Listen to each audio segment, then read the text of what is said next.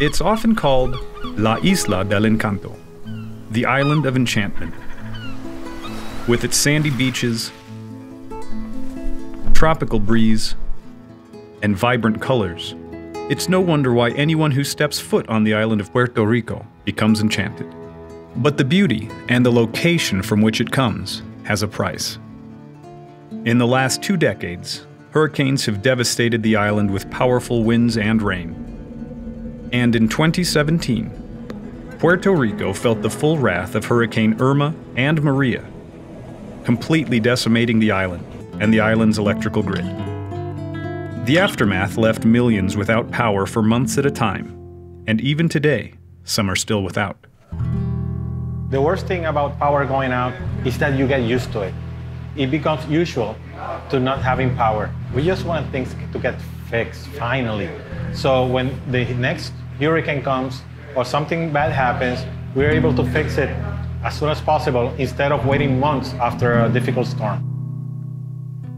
Outdated electrical infrastructure, unable to withstand tropical storms, have caused the people of Puerto Rico to suffer regular mass power outages throughout recent decades. And after Hurricane Maria, the Commonwealth of Puerto Rico decided it was finally time for a change. And so in June of 2021, LUMA Energy replaced the 80-year-old Puerto Rico Electric Power Authority, or PREPA, as the island's power company, responsible for power distribution, power transmission, and most importantly, modernizing the entire power infrastructure.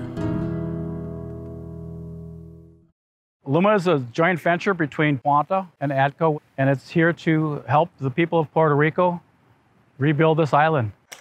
LUMA was given a 15-year timeline to complete the monumental task of supplying the island with power its people can count on. Naturally, they called on the most qualified electrical workers on the planet for help, the IBEW.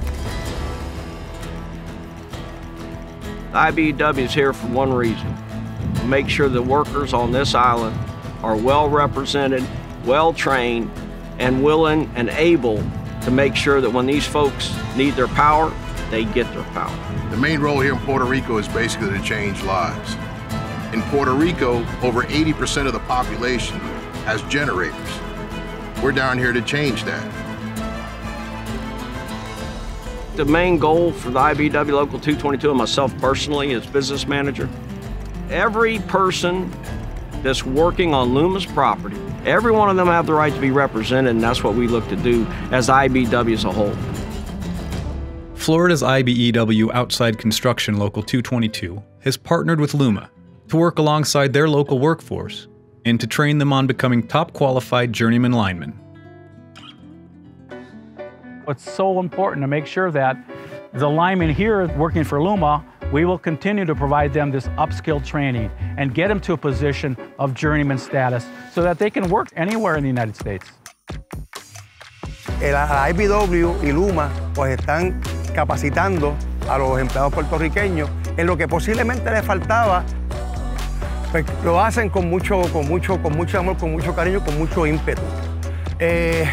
Lamentablemente, pues anteriormente, pues la compañía PREPA pues no le daba las herramientas, no le daba el equipo necesario para que ellos pudieran desarrollar bien su trabajo. Eso es parte del problema que ocurrió aquí. Esto ahora, pues obviamente está cambiando.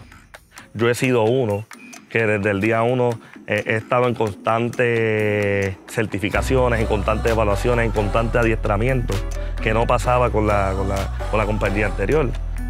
Pues yo he visto tantos adiestramientos y tantos planes de adiestramiento hacia los demás lineman, igual que a mí, que de verdad que es algo que te motiva a seguir creciendo. This long, arduous undertaking has just begun, but the future of Puerto Rican power is in good hands. From what I've seen, the power outages are less. They're of shorter duration. They have definitely made great strides in a short period of time, and I'm going to be interested to see where we're at 3 years from now. Puerto Rican lineman is willing to learn new ways, innovative ways. The Puerto Rican lineman wants to exceed in whatever capacity he's in. Therefore, I think it's going to be a real easy transition from what they had to what's coming.